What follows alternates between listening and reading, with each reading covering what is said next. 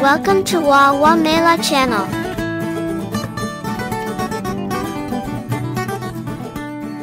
The Needle Tree. There were once two brothers who lived on the border of the forest. The elder brother was extremely mean to his younger brother. He would eat all his brother's food and wear his good clothes. One day, the elder brother went to the forest to gather some firewood to sell in the market. As he went around chopping the branches of trees, he came upon a magical tree.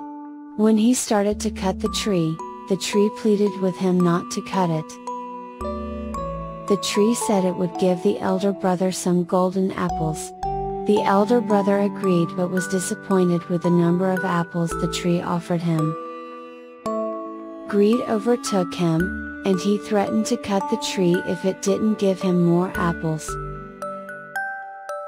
As he picked up his axe to cut down the tree's trunk, the tree poured hundreds of needles on the boy. The elder brother lay on the ground, crying in pain. As the sun began to lower the horizon, the younger brother grew worried and decided to go in search of his elder brother. He found him with hundreds of needles piercing his skin. He rushed to his brother and removed the needle patiently with love. The elder brother apologized for mistreating him and promised to be better.